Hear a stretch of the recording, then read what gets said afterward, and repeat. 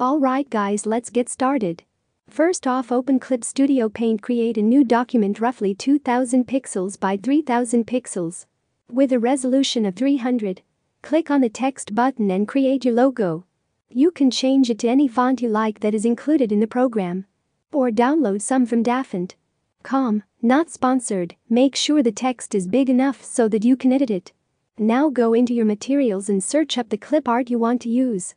I got mine from the asset store on clipstudio.com, again not sponsored, but please do. I added 2 wings, one on each corner, and placed that layer behind the text layer. Next step is to make a new layer above the text layer and create a gradient, then clip it to the text layer and move it around until you are happy with the results. Next, make sure the gradients are then flattened onto the text layer, and also flatten the text with the wings as well, so that the border will be on them too.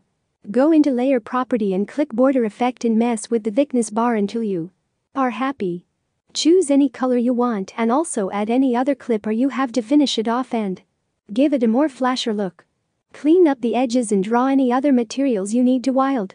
It's your logo.